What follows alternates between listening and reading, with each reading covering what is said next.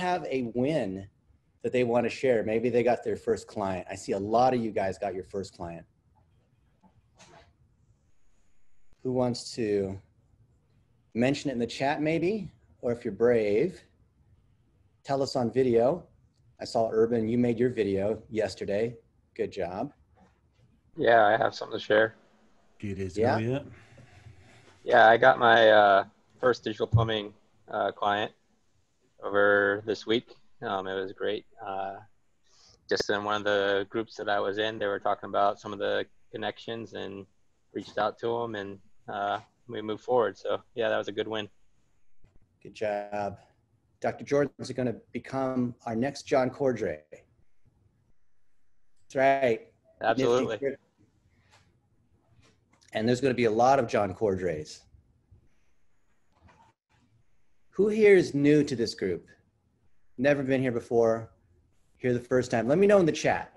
Say new in the chat if you're brand new. I want to know who you are. Don't worry, we're not going to spam you or ask you for money. Eugene, Christy, Steven, I know you've been here many times. Steve, we got a lot of Steves. Steve Roman. Good looking crew, Sheldon. Evan, all right. Who here has been to at least 5 sessions? Tell me, how many sessions have you been to? Give me a number, estimate if you're not quite sure how many. Mr. Mike, are you a dancer? Market Pie, I like that. A dozen or more, says Bruce. All but 1. 7 says Angelica. Most of them says Timothy. Oh man, okay. So for those of you who are new, the reason why we're here with Conquer Local Think Tank is to help you start, grow, and scale your agency. We're here to serve local businesses. These are people that are in the yellow pages. They have a location, dentists, doctors, lawyers, plumbers, roofing.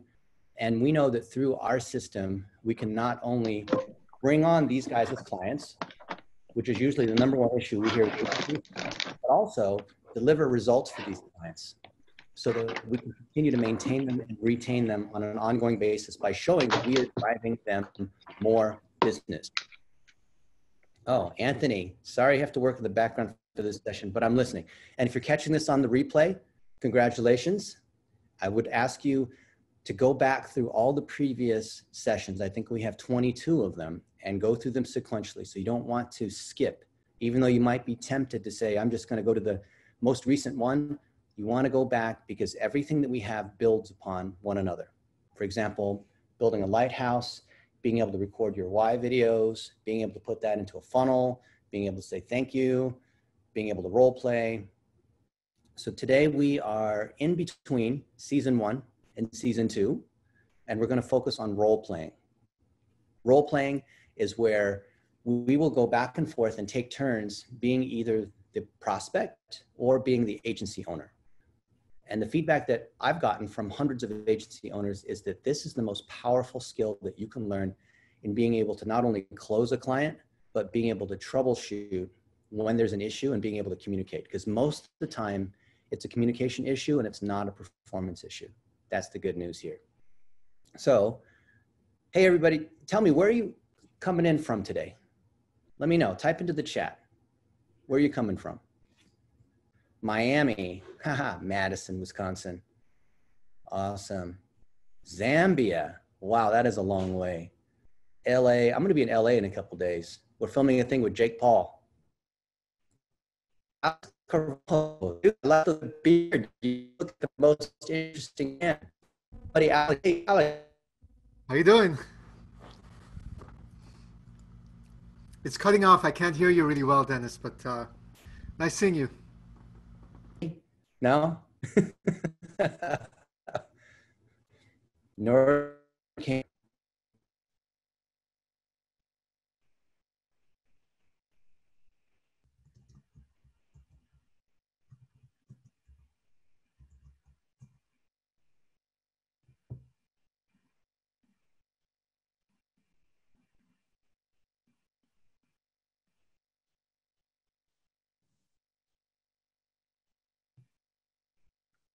I mean, I could just start talking and maybe entertain the troops, but probably not as what everyone's here for.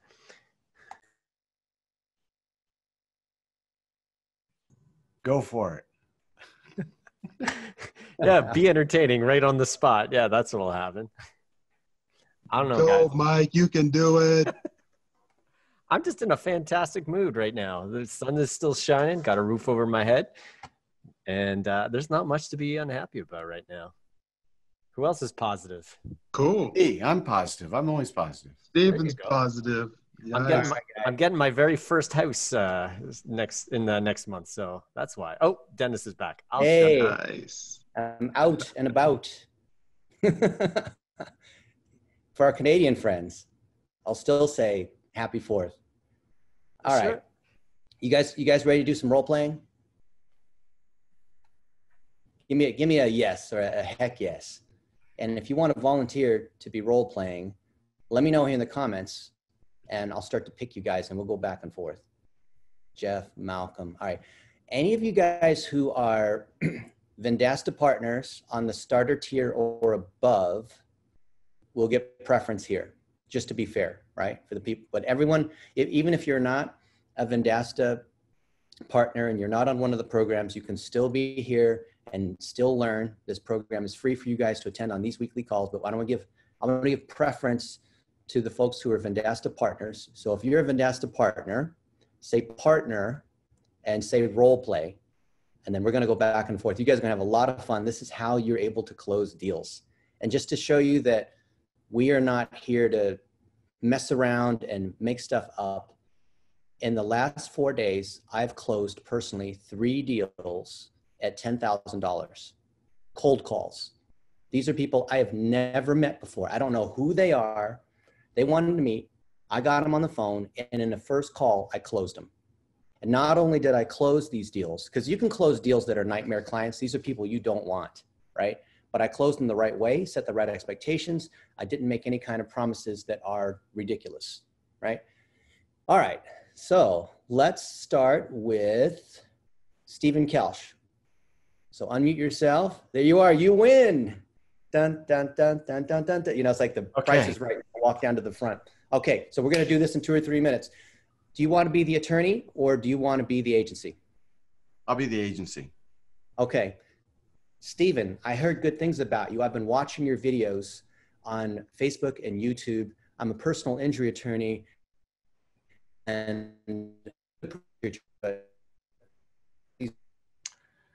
Okay. Hey, Dennis, it was nice talking with you.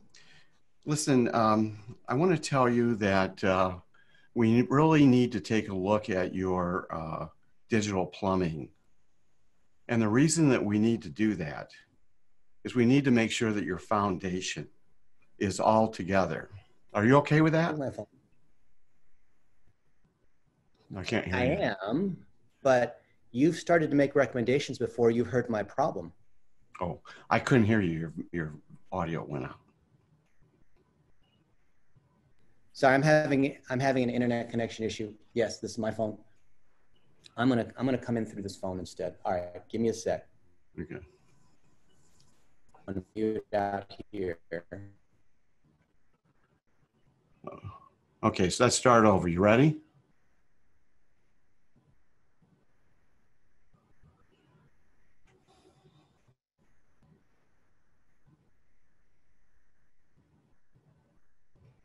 No.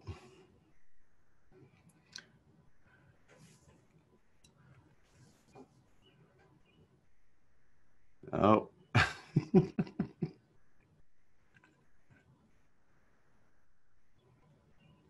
Oh. Okay, how about now? Okay. All right. Okay. So let's start again. Let's just start from the top.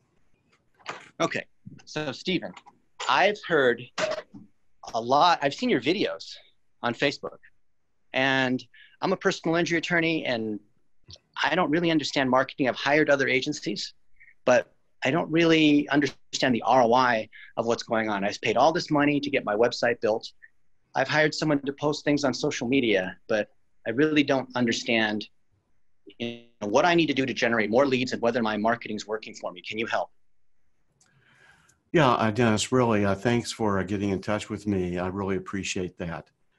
You know, I'm going to tell you, Dennis, I think that in order to really start, you know, with any type of a situation, you know, you really need to have your research going. And that's kind of like where I want to start, to kind of like get a feel for what's working, what's not working. And then that way we can diagnose exactly what's going on with you and your firm. Are you okay with that? I don't know whether you understand the question I'm asking. I've hired a bunch of marketers. I've paid a lot of money for random things. I have no idea of the ROI that's happening. And can you help me with that? I'm a personal injury attorney. I'm good at that, but I don't understand the ROI of my marketing. There's a lot of agencies out there that are selling me lots of things. And frankly, I don't know who to trust. Well, in order to be able to figure out your ROI, we need to like check out to see if your analytics are hooked up properly in order to be able to measure. The only way you can really measure ROI is to see if you have your analytics in order to be able to tell how many calls you're getting and what's the percentage of the people that actually become a client. Okay, I don't understand anything about analytics. I know if the phone rings, and I know, you know, generally maybe where they came from, because someone will say, hey, how'd you hear about us? But I'm a personal injury attorney. I don't want to learn how to use Google Analytics and all these other tools. I just want to know that of any marketing that I'm running or any activity I have that's generating more business for me. Well, take a look at it like this way, Dennis. It's like, let's say that like your phone ends up ringing like 10 times. And out of those 10 times, one person will become a client. So the thing that is that we want to measure that in order to be able to tell you what your ROI is. That's a process that we provide. That's not a process for you to even learn. Okay. So tell me, what does that process look like? The way that it works is that we like, let's say that you want to get your phone to ring.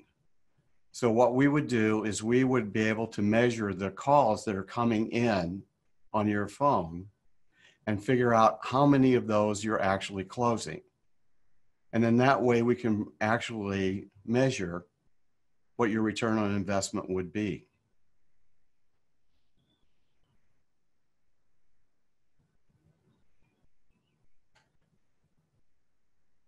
Are you still there? Hello?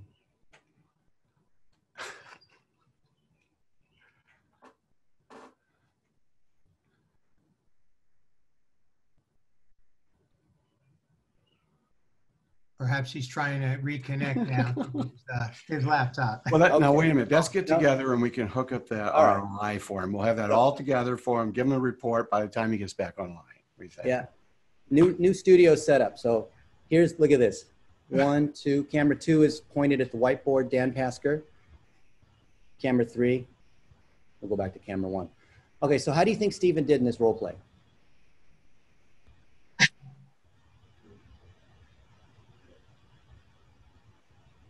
What's the R? I have a bad internet connection. Ha ha ha. That's right. Yeah, not too bad. So you want to be able to show confidence, but not in a fake sort of way. You want to be able to say, you want to practice something called active listening, where you're reflecting back what it is they've said. So before you start making recommendations, you have to say, I understand what let me just make sure I understand what you're saying. You've hired a bunch of these agencies. They've made you spend money doing random sorts of things, and you're not really clear on what the ROI is because you're a personal injury attorney and you're trying to drive leads. And then when you hear them say, yes, that's right, then you have the ability to come in and make a recommendation. Okay. You follow me on that? So that's the first thing you have to do. The number one mistake that I see with people in that initial consultation is they're so eager to make a recommendation that they don't build rapport and they don't first demonstrate through something called active listening that they understand what the issue is. And instead of just saying, I understand, what you want to say is, let me make sure I have this right. You're saying this, this, and this. Is that right? And when they say yes, then you can provide some analysis against it, and then you can provide a recommendation. So we call this metrics, analysis, action. You follow me on that? So that's what you want to do. Active listening. Let me know in the chat here, have you guys heard of active listening? Which is, and you heard of the difference between listening to respond versus listening to understand. You want to listen to understand. If you're so busy trying to come up with the next thing that you're going to say, you are not listening to them, and they are not going to buy from you because they don't feel like you guys are on the same page. Yeah? Okay, now let's see, who else do we have? So good job, Stephen. Keep practicing this. You'll have more and more opportunities to do this. Let's go to Renee Gray. Unmute yourself and say hi. Hi there. Okay, there you are. Hey, Renee. All right, are you going to be the client or the agency? I'll be the client this time. The client, okay. At Lighthouse's hardware store owners. Hardware store owners. Okay, good. So come at me. So, Dennis, we have bought a lot of marketing programs and digital programs from corporate companies, and just really haven't gotten anywhere. We're not sure, if it's money well spent. So tell me more about the pain that you have. What kinds of money have you spent so we can start to diagnose what's going on in your situation? Sure. Well, so we're a branded hardware store, but we have control over our local marketing dollars. Okay. But and have participated in some of the national programs to the tune of $700 to $1,200 a month, and they tell us that it drives more traffic, but we're just not sure. Okay. So you're using the co-marketing dollars that you're getting from corporate because you're a branded hardware store. Tell me about some of the other efforts that you've initiated to try to drive more people into your store. So we are doing some social media. We are doing some things on Google My Business and some email marketing. And we also have a loyalty program. Okay. So we know about 60% of our customers who shop our store. 60% are loyalty customers? Mm-hmm. Wow, that is fantastic. And to what degree are you able to track that in terms of, for example, custom audiences, if you've used those, to tie that to your Google and your Facebook and see what the ROI is of these loyal customers that keep coming back? Yeah, so corporate says that they're doing that. Like I said, we're just not sure if they are. We would like to be able to do that ourselves and actually target a little bit more locally, but we just haven't been able to do it outside ourselves. Okay. And you say that you have social media and you're doing some of these other digital activities. Tell me about the team that's doing that work. Is it you? Is it freelancers? Is it people on site, people in the store when they have free time? We're trying to manage it ourselves. So quite honestly, it's not consistent.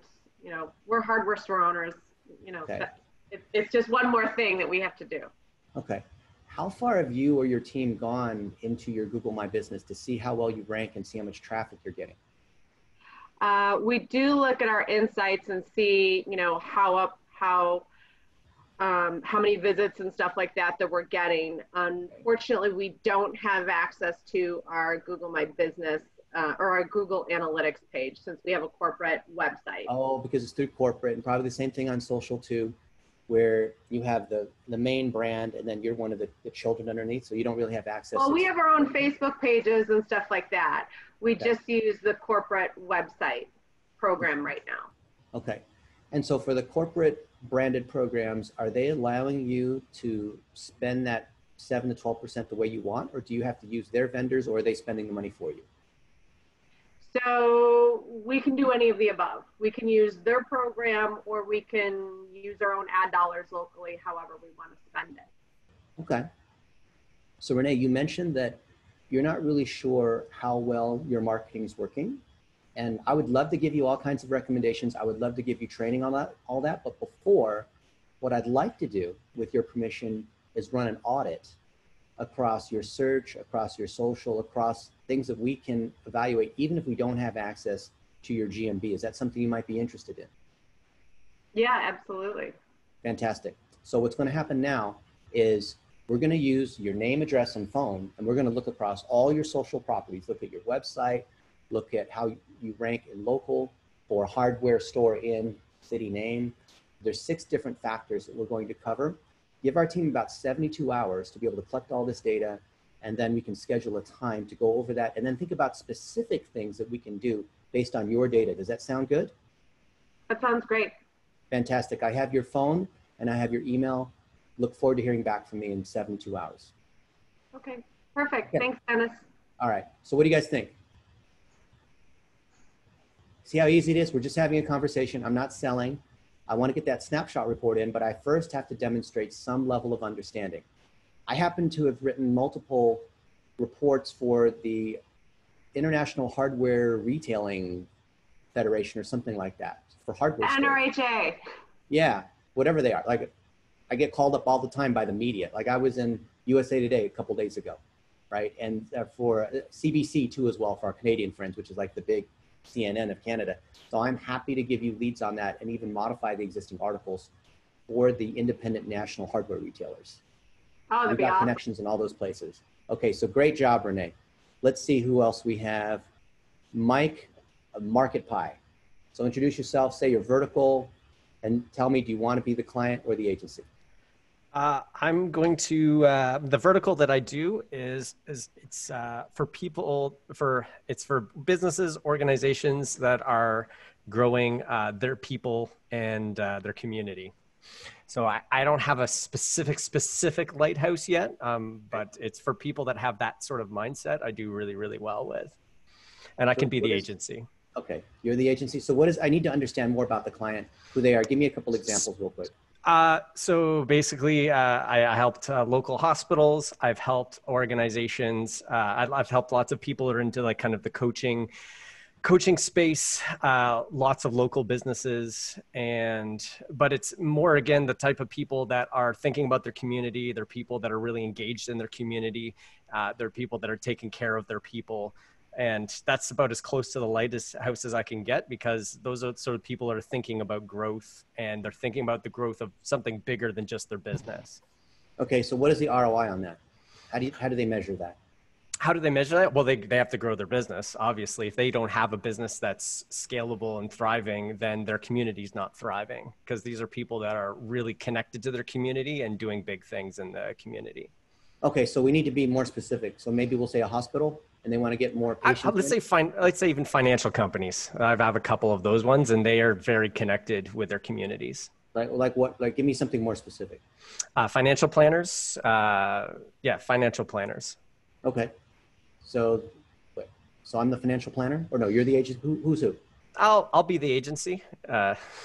Both places are always really. Planner. Okay. Yeah. So Mike, I've been seeing your stuff all over the internet. It looks like you know something about digital marketing. I'm a solo financial planner, or maybe I'm associated with one of the larger groups, but I need to generate leads. And I've tried these other lead gen programs where I've paid $500 a month and they're promising me 20 leads per month, and none of that seems to work. But tell me, what can you do for me?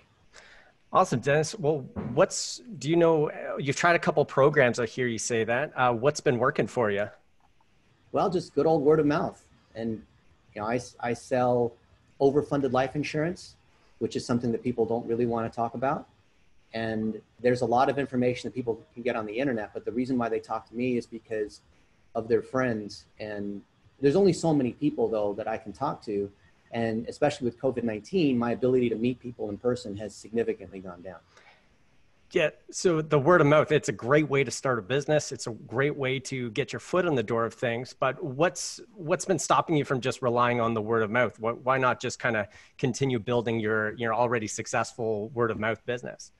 Well, I don't know how to do that. I mean, the word of mouth relies upon inbound marketing, people talking about me, and I can't force people to talk about me. And I don't want to be that irritating sort of person that says, hey, tell your friends who want overfunded life or need life insurance or have extra money they're trying to protect from taxes to be able to come contact me. That doesn't feel right to me. All right. So business has been growing well, but the word of mouth is just not getting you at the speed that you're trying to reach at? Well, my business has hurt badly in the last 3 or 4 months because of COVID. And I'm a small business. It's just me. I have sometimes people that I hire part-time to assist me on marketing sorts of activities, but I need more leads. The leads that I have gotten have been through word of mouth. All these other online marketing activities, like I paid this dude $5,000 to build a website. I hired this PR person that promised to do all this lead gen. I tried the Valpak thing where You have the mailers, but that didn't really seem to work for me. No, and I hear that. I think I've been down that path too, where you always have a lot of people just trying to sell you on different products and tools. But marketing, I think you are you are your marketing. You are your brand. This is a really condensed version, but I really think that if we want to be able, because if the word of mouth is not getting you at the speed you're looking for, I think we really have to figure out and quantify how people actually buy from you, what it is about you what's that special sauce that is you, and how can we potentially replicate that? And it's a really simple process. I prefer to make things data-driven, where we look at what you're doing right now. But yeah, I really think we need to get a way of getting you out of doing marketing every single day and get you to being at a place where you can start scaling that business. Do you, yeah, sorry from here. I usually don't just jump right in, so I'm a little stuck. Okay. So you were trying to move into a close or move into a recommendation. Yeah, and it didn't feel. You were close because you started to say, what is it about these customers, or tell me about your niche, or let's go further in the word of mouth. So you're close. So you would have said, what you could have said is, tell me more about the kinds of customers that you have. And I would have said something like, well, I deal primarily with entrepreneurs who have sold their business and they're trying to pass it down to their family members, but they want to protect things like taxes and inheritance and other issues. And I deal with a lot of entrepreneurs and entrepreneurs that are in their 50s plus. They love talking to me because I understand what those issues are, because that's my background as well. Yeah. And you say, yeah, fantastic. So let's talk more about who these other folks are. Where might we reach them? Let's look for examples where you've shared this kind of knowledge in the past. Maybe you've spoken, maybe you've written some blog posts. Let's get that out there, because we want to throw fuel on the fire. Whatever's working, we want to get more out of what's already working. We don't want to have to come up with these new ideas that may or may not work. That's risky, because you're a solo entrepreneur. You're not a mega corporation. You can't afford to spend lots of money doing lots of random things, right? You said you don't have a big team. It's just you. Let's make sure that every dollar is working hard. And before we make any kind of recommendation, we want to do that analysis to understand what are those ingredients. And we know that with, whether it's online marketing or offline marketing or any kind of marketing, it's always the content and the target. And the intersection of those is called relevancy. If we can figure out who your audience is and what content's resonated with them, then digital marketing is a paint by the numbers affair. Does that sound right? Does that make sense to you? 100%. It's not witchcraft. It's not about tools and technology, even though we have lots of tools and technology, right? So you got to establish rapport before. You got to demonstrate analysis and demonstrate you understand what they're talking about. Understand, like repeat back to them that you understand who they are. Then you're able to make a recommendation, or talk more about their situation and make a recommendation. So we call that metrics analysis action. Okay, good job. All right, how about Malcolm Stone? You know the drill. And next on deck, Eugene Oliva. But first, I do know the drill. All right.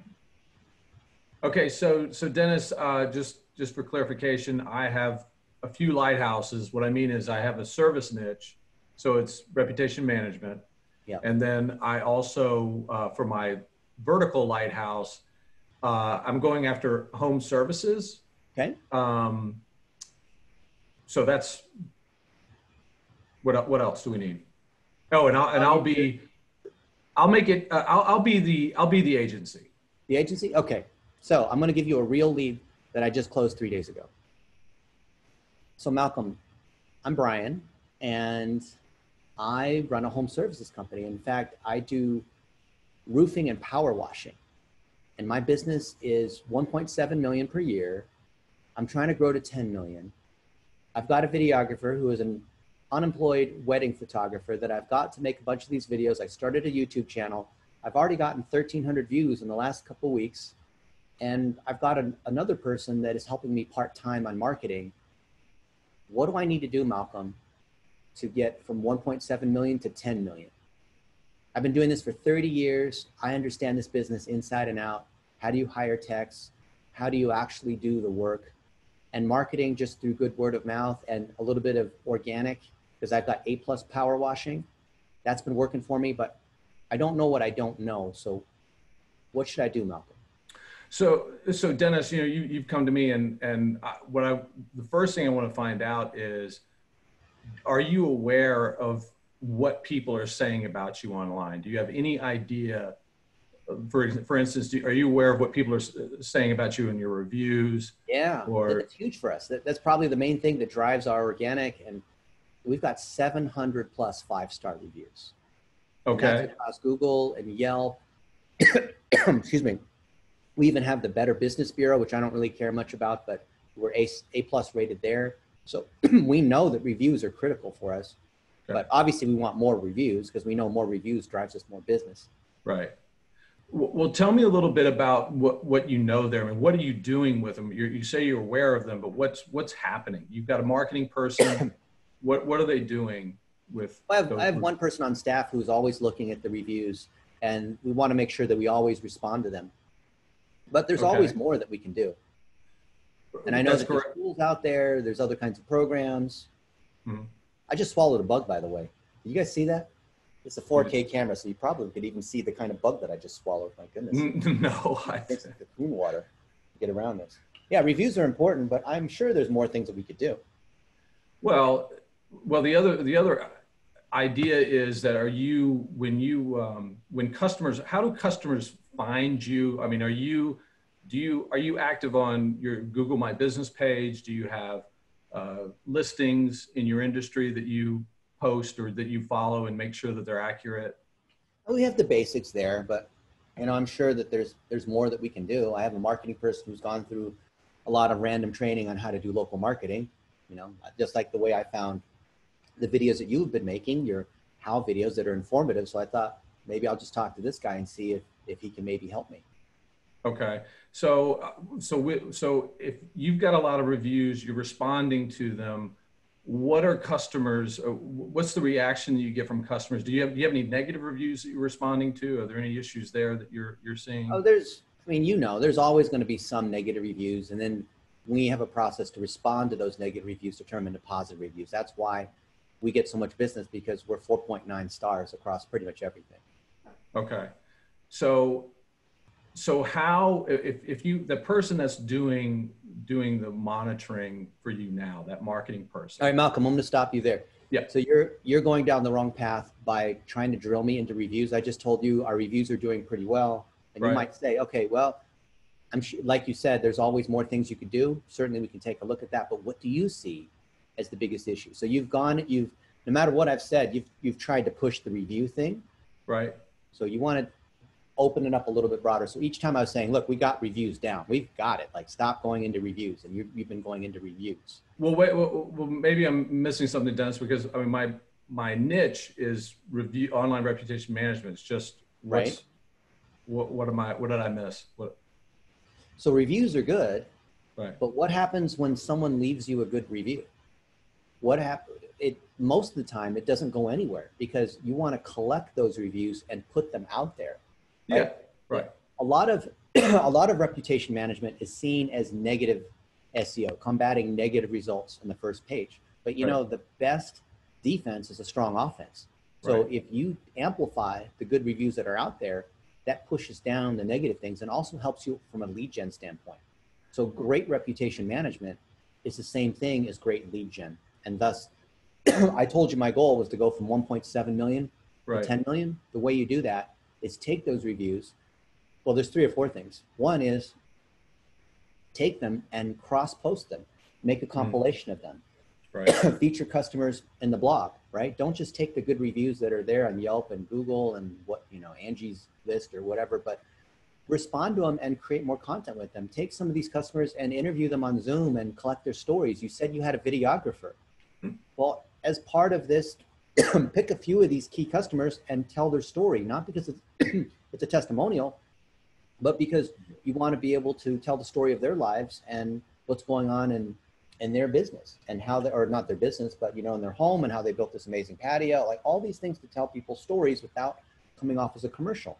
Right. So when you do that, that's the strongest form of reputation management. Otherwise, it ends up being tools and negative reviews and trying to overcome them. And that has less value, especially when you hear the client say, look, I've already got a pretty good reviews game, but What do I need to do to grow the business? Easy. You take the reviews, you turn them into ads, you equip your technicians that are going around, and you show them how to use a cell phone.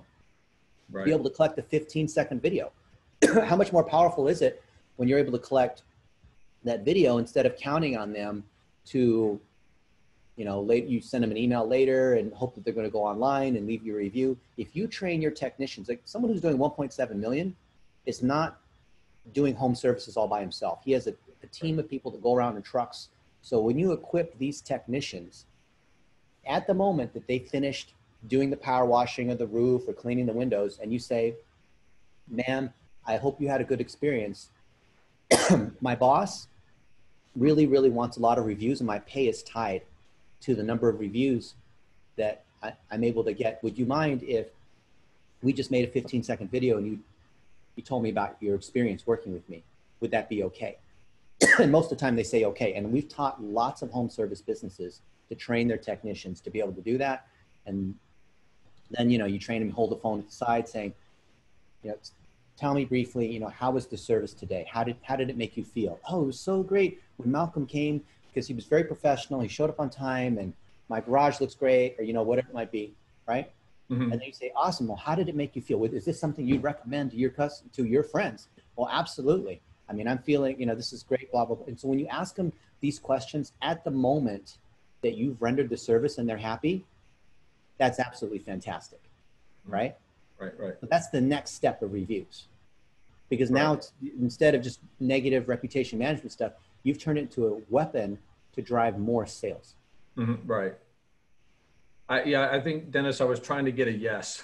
I was trying to hear yes first, and but you're right. I mean, all those things are the recommendations, the amplifying and collecting more and continue, because people want not only a lot of reviews, they need to be fresh. They can't be sitting there for a year. And so there's lots, obviously, you can do there. Yeah. Right. Yes. So the key is with everyone else, and I've done this role playing hundreds of times, even if you're really eager to drive a sale, and yes, you want to drive a sale, make sure that you are listening. You must repeat back details to them to show that you are listening.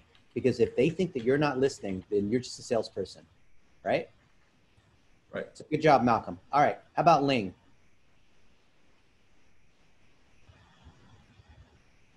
All right, we'll move on to David Brown. Yeah, I think I was next, but sure. Oh, no, I'm sorry. No, my bad. My bad. Go ahead. You're right. You're right, Eugene. Missed you. Sorry. First time here, so sorry, I didn't know. How's it going? So I guess I have to rate lighthouses is what you guys call it for the niches and stuff. Yep. So it's basically, I wrote them down. So military, government contractors, veteran-owned businesses, and veteran-focused nonprofits. Because I'm a Marine vet, so it's kind of like, you know, it's my area in a sense. Great. Have you talked to Wes Foster? I have no impact and no idea who that is, so no. You talked to him. He's organizing a bunch of vets, and there's a few other vets in this community, which are fantastic. Okay, so are you the agency or the client? It's this guy. Hey, what's up? I appreciate it. I'll hit you up later.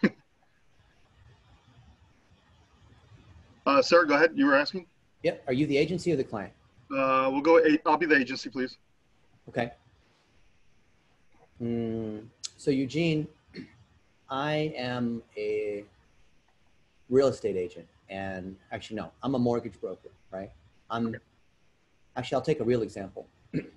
So I run Veterans Lending Group. Can I just tell you something real quick? I own a financial services company, so don't put it in financial services because I know that inside and out. So I want something that's going to challenge me. Yeah. Oh, so, if you know it inside and out, then let's see what pro looks like. Okay. So what? I run Veterans Lending Group. We have 6 locations around Seattle, Portland, Texas, and we help veterans get home loans and take advantage of their military benefits. And because of coronavirus, this is a real example, by the way. This is a real client. We have not been able to generate as many leads because we used to have these open houses and these seminars that people would come to our offices and be able to learn. And that's how we drove these leads. But of course, with coronavirus, people are not coming to our location. So we've been trying to switch to webinars, but it's not been as effective. Can you help us? Yes, I can, actually. So in case you didn't know, I'm a Marine vet. So I know the area and I know your clientele personally. So the way I can help you actually is I have some clients that had the same problem. So the way I fixed that is I connected them with nonprofits that have already veterans in their system, and basically spread the word out, who's needing home loans and stuff like that, and then get them on a webinar with Zoom. We use Zoom a lot, and offer those veterans incentives for coming on board and listening to your pitch, for example. What kind of incentives? Stuff like a voucher for a tablet, or well, once the coronavirus thing dies down, maybe a trip for a hotel stay or something like that. Just little incentives for them to to be able to get their interest, the peak interest, just to attend your webinar, and then there you can pitch them your. Go ahead. Sorry. So, is that like a timeshare sort of thing? Because why do I need to give out like iPads and stuff and hotel stays? No, it's not timeshare. I actually have that. I used to work at the New York Stock Exchange, so I have that whole hookup. So, so then I can actually offer those things. So it helps me a lot with my business. But what if we don't want to do that? Because that just seems kind of cheesy. Okay. Because then it's like whenever you're offering someone an incentive, I'm not saying that that tactic doesn't work, but for us, that seems like we're getting people to sit through a sales pitch instead of them being able to spend time with a fellow veteran and share stories, and we're equals, right? And there's clear value, so I don't have to give you a toy to attend, right? That's true. So how do I get people to a Zoom webinar? To a Zoom webinar, like I said, go through the nonprofits. That would be the best way. Just hit up. By the way, you said you're a business, not a nonprofit. So yes, going through each nonprofits nowadays, for veteran focused ones, have a financial services person, and career development and all that. So we can contact those folks. I'll get you connected with them, and then we can see how it'll work with each one individually. And so tell me briefly, Eugene, how does that program work? We're small. We have 6 locations. We can't do these big programs. We've got to generate leads, and our business is down. So, whatever we're doing has to work, right? Well, yes. Okay. So the way it would work is, especially with the bigger nonprofits, like I'll just say Wounded Warrior Project or something like that. They have different locations in different states and spread out in cities. Yeah. So we would call their headquarters and get them to connect us with the person in the locations where your specific offices are at. Okay. And bring your clientele that way, or bring people to the webinar that way. Okay. So how does this process work? What's it cost? What do you need me to do? You kind of threw a wrench at me there. Yeah, I have nothing for you right now. You kind of threw me off there with that, with the cost part. You got to be ready. You got to have your packages. And if now you have a lot of ums, which is okay because you're not a public speaker. But if you have too many ums and too much stuttering and hesitation, that's going to come off as you're not sure what you're talking about. Got it. So do more role playing and you'll get better. And this is the kind of thing, I've been doing it for 30 years and I'm still learning every day. And when you learn how to do this, you will not only close more deals, but you will close the right deals. And it's probably the most powerful skill that you can have. And if you have that, then you have Vendasta on the back end. Everything works amazingly. But the last mile problem is you've got to be able to communicate. And this just takes practice. This does not come out of the box. All of us have to learn how to do this, right? We're all beginners. Even if you've been doing it 30 years, you're still a beginner. Even if you're a pro and working with veterans and nonprofits, we're all still beginners, right? The minute we think that we are experts and we know everything, that's the minute we're in trouble. Right? So you never want to think that you got something mastered. Okay. Thank you, sir. Appreciate it. Yep. Good job. Who's next? All in love. Let's go to Lindrell. And then we'll go to David Brown. And if you don't answer in 4 or 5 seconds, we will move to the next one. Okay. Hey, Lindrell. You know the drill. Yeah. How's it going? Okay, good. So I'll be the agency. All right. And I'm working with restaurants. Okay. What kind of restaurants? Let's say I'm working with pizzerias. Pizzerias, okay. And is it a chain or a mom and pop? Mom and pop. All right. So I own Dennis's Italian Pizzeria, a Chinese guy owning a pizzeria in Gilbert, Arizona, which is where I live. And, you know, Lindrell, in the last few months, a lot of restaurants have been hammered, and we've been hammered too. We've tried to increase our takeout business. We've tried to have specials. We have our customers leaving us reviews, but it's just not enough because here in our town, we're only allowed to operate at 25% capacity. So even if we're able to get our restaurant full, and even though we're getting more delivery, we're just not making ends meet. And we've used up most of our PPP funds as well. And we're just really in a hard spot. And, you know, even before COVID-19 happened, we were in a really difficult business because we don't have the supply chain economics that a Domino's or Papa John's or these other guys have. I mean, we are a premium eatery, so we obviously can charge more, but a lot of people are less likely to spend $30 on a large pizza, especially when the economy is a bit tight and we're not really sure what to do. And we don't want to lay off any more staff. Okay. Okay. And your name, sir? Dennis. Dennis. Is Okay. Italian Pizzeria in Gilbert. Dennis. Okay. Hey, well, first of all, Dennis, I appreciate you reaching out to me. It means a lot. How did you hear about us? I think I saw some of your videos on Facebook, and you said that you work with pizzerias. And I thought, well, there's a lot of digital marketers out there, but this guy says he focuses on pizzerias, so I'm going to talk to him. Hey, man. Well, I certainly appreciate you reaching out to me. I appreciate you taking some time with me. And so you guys are right now, you're currently trying to fight off the COVID-19 and the social distancing and things of that nature. Yeah. And I see, and you mentioned also that you're operating at 25% capacity. Is that right? Well, that by law, we can't have more than that inside the restaurant. Okay. Yeah, okay. Because we've had an outbreak and, you know, they've had to pull things back. Anyone who's got anything in Arizona can't operate past 25%. Makes sense. Makes sense. I have several clients that's you know, they're limited, operating on limited occupancy too. Yeah. So right now, what I would say is, as far as you mentioned something about your PPC, your budget for what you were spending, you're spending a lot of that up as well. Well, I mean the Paycheck Protection Program.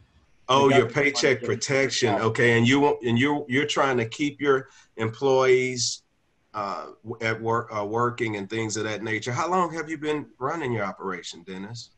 25 years. Family awesome. Proud. We're well known in the neighborhood. Awesome. That's awesome. So it seemed like it's a legacy business or something like that. Did you start the company or? Well, my father actually came over from Milan, Italy. And wow. We opened up this, it's been passed down. We have a long tradition of Italian, and we make amazing pasta, amazing little garlic knots. You're making me hungry. It's past lunch, but man. Yeah, it's fantastic. And we're a family-run business. So this is not, you know, Buca di Beppo or Domino's or one of those. And we really care for our customers. Right. And that shows through. And that's why we have a lot of loyalty.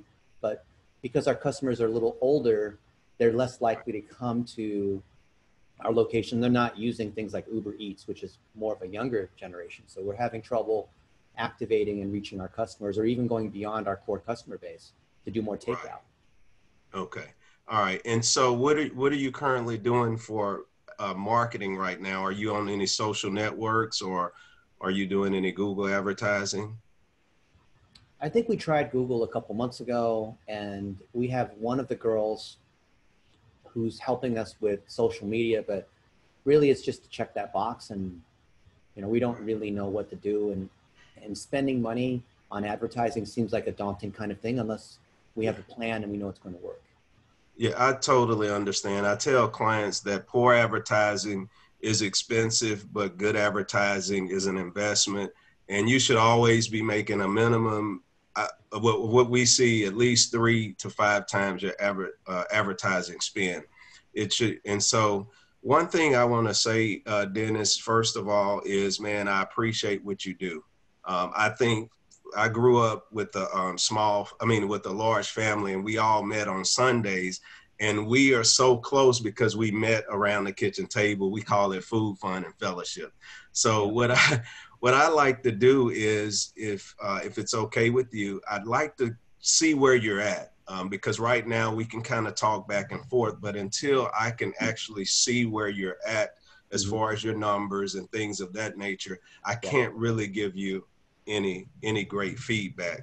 Let me ask you this: would it be okay if I can actually take a look at where you're at, and then maybe next week, well, we have the 4th of July this weekend, so maybe next week we can probably rendezvous back maybe around Tuesday or Thursday of next week.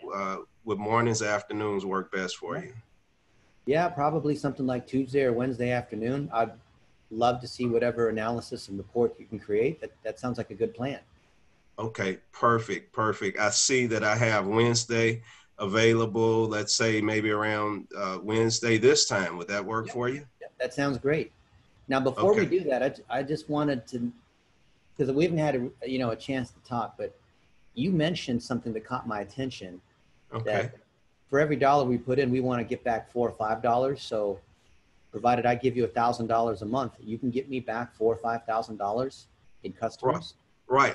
You know what? I'm glad you brought that to my attention, and that's something that we see, but it's not something that we can guarantee. What I was saying is that when you have great advertising, you should see some type of result. And one thing I can say is that working with us, we know that we'll be able to give you a result, because what we do is we use data-driven metrics to bring about those positive changes in your advertising.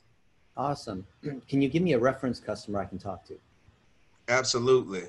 I have a client by the name of, let's see, Malcolm Eugene Oliver. Where are you at? And as a matter of fact, I can pull him in right now. He may have some great things to say. But do you have a Lighthouse? Do you have a reference? Yeah, I do. I actually do have a reference customer by the name of McGee's Patio Cafe, and yeah, absolutely. Okay. Fantastic. Well, good job. You did great. Okay. Everyone give him a hand. Hey, let's have Kurt Williams come on. Hey, quick question. I'm sorry to interrupt real quick. I'm brand new at this. In regards to that, if somebody asks you for a reference, wouldn't you want to avoid that if you're charging them different prices, but for the same thing? Because it might be, I don't know how that works. So go back to the other trainings where we talk about having a package. You want to have package pricing, because if you have to custom negotiate every single one of them, it's going to run into problems later and you won't be able to scale. It's not to say you can't customize a package based on how many locations, based on spend and what have you, but you do not want to offer negotiated pricing. That'll just get you into trouble. Okay, sorry about the interruption. That I think 5 weeks ago. Yeah. Okay. If you have a question, please put it inside the chat, because if we answer those questions now, then we're denying other people the opportunity to be able to role play. All right. How about Kurt Williams? Are you ready? Hey, Dennis. Hey, I want to see you instead of the purple K. The only problem, I still have the problem with my phone at the moment. Okay. So, yeah, I'm a little bit, I've had to kind of come into, I'm out in the country at the moment, actually, and I've just had to come down to the little hut here. So, yeah, it's a little bit strange, but yeah, I'm good. Right. Hi, how are you? Good. You know the drill? Yeah. So, would you like to be the client or the agency? You're in the driver's seat. Yeah, what's your lighthouse, and do you want to be the client or the agency? Okay, so my lighthouse is New Age Entrepreneurs, and I'll probably go for the agency, to be fair. Yeah. You'll be the agency? Okay, so who is a New Age entrepreneur? What are they doing? How are they making money? Okay, so mine's actually more formulating New Age entrepreneurs. What I would like to essentially create are New Age entrepreneurs that are going to be able to run their own digital agency or build multiple online income streams. But ultimately in their down life is to essentially be sort of big movement changers. So essentially I'd like to combine with other people that have because my ultimate mission for my life is to build a mental health organization in my later life after I've built my businesses that I could then one day, you know, sell and then go on to my afterlife essentially. So, so movement makers are essentially the people that I ultimately want to be combining with, but essentially building people into being new age entrepreneurs, like I have been over years. Okay. Yeah. Okay, you're the agency. So I'm going to play the example of a lead that came in just a couple hours ago to us. And I'll be Dennis, and Kurt, I want to create a movement in Africa because I'm so inspired by what you've been talking about, and I want to train up a lot of young adults in my country to be certified digital marketers and then provide services to local businesses in my country. And I love seeing the power of being able to connect with other people like you have done and the folks that you are working with. And I want to know, what is that going to take for me? Because I have a big vision, but I have a small budget. And I want to know, can you help me? And is this something I can succeed in? So I would say, to start off with, because you have a small budget, you're not going to be able to just go straight into an enterprise-like project where you're going to be able to build this huge movement straight away. That is something that you will be able to build to, but you want to get there in steps and stages. So I would say that the best bet for you at the moment is to ground yourself with some foundationalized training. So build yourself something that you can actually give to people, you know, build yourself a lead magnet, a training program, actually get someone under your wing and train them under something that you want to do. Get that first client, get that initial bit of training going, and start to build your brand and start from there. Because you can do that on a bit more of a budget, and then you're starting the initial stepping stone. Okay. So how do I do that? So what do you know currently in digital marketing? What's your understanding? Like, where are you at? Like, do you have a lot of knowledge? Do you have no knowledge whatsoever? Where are you on the spectrum? Maybe a medium amount of knowledge. I mean, I follow the major blogs. I read Social Media Examiner, Digital Marketer. There's a lot of people I watch on YouTube, but I wouldn't say I'm an expert, but certainly I've spent a lot of time studying it. Okay, well, that's good. So if I was to ask you, do you know of a strategy that you could use to either perform an action online, like sending an email campaign, setting up a social media schedule, or setting up an advert? Or do you have a strategy of where you can create an income source through a means? So you know how to then create an ebook and publish that online. I have no idea, because all these things cost a lot of money, and these tools and the technology behind them are so tricky. So my hope is that you have experience here and you can tell me about it and maybe save me a bunch of time. And maybe we could win together, and I'll give you a piece of the company even, right? Because you say that you're about mission-driven, long-term entrepreneurs. Maybe we could do something together. Well, I would absolutely love to. I'd actually, I'm forming a bit of a partnership, and actually would like to get a bit more of a inner circle for people that are long-term driven. You sound like someone who's long-term based, and with the tools that I have available to me, and the teams and the services and everything I have behind me, we have a very powerful resource to be able to help you build upon the stages to get to where your dream is. Now, if you're willing to put in the time, I would like to set up a strategy call to go through what stages can we go through, what's your preferred education, you know, what can we help you with, what videos can we set up for what training, who are you going to be going after, and essentially build your knowledge to what you're going to be able to do. Does that sound good? That sounds fantastic. Can you tell me more specifically about how you've done that for yourself or for other clients? Okay. So over the years, obviously we had to gain a lot of information, and I came to the realization that with performing things with checklists and actually having walkthrough based training, I found it was much easier to then do what we called repeatable excellence. That's it. Yeah. So once we have repeatable excellence fully in place and we're able to completely reciprocate a project or perform an action through a checklist, it's a much more viable way to run a business and also then teach people. So when we go through creating our own, sorry, I'm losing track. Sorry. It's all right. So, yeah. Sorry, and I'm not actually, because I'm not with my notes, I'm trying to call everything off of mine, because I've got bullet pointed notes. Whenever I'm on a call or anything like that, or I'm speaking to someone or practicing, I have bullet points where I can just... Yeah, but you don't need that. Yeah. Yeah. If you're having to read bullet points, that means you don't know it well enough. Are you nervous? Yeah. You nervous? I'll be honest. Why are you nervous? Because, you know, I know I'm speaking for a global organization. I'm kind of, you know, a little bit on the spot. And it's, yeah, I mean, because I'm not on video as well, I kind of, you know, I don't feel, yeah. But I mean, I'm happy in doing this, you know. But, yeah. So here's my advice. Because I'm not established in doing this, I find because I haven't got, you know, 10 or 100 clients under my belt, I haven't got the expertise and experience to be able to just fly this off like it's something that I've built subconsciously. It's more of a conscious thought process. So because that's still that I'm not quite perfect on going through the stages and steps. So I do need to perfect this, but I am practicing. So you have a little bit of what's called imposter syndrome, or some people might call it Dunning-Kruger, who's kind of the sister of that. And when you have something so big and overarching and wanting to help new age entrepreneurs create mission-driven businesses, you're going to encounter a lot of people who have no money, and they're going to, we call them wantrepreneurs, or some people call them freetards, where they actually need a multi-million-dollar budget and team, and they don't have any of this stuff in place, and their expectations are immediate returns, because they'll say, look, if you can help me make money, then we'll reinvest, and the first 10,000 we make, we'll put back into the company, and we'll bootstrap it until we've got this billion-dollar company. Those people almost never make it. And the other thing is that when you work with people who will make it, they have a plan, and they can actually afford having you there because they know the cost of having people that are competent. So if you know what you're doing, someone like me, I might say, well, why would you work with a little guy like me? If you're already working with these companies that have been able to grow, tell me about some of these mission-driven companies that you're working with in the process.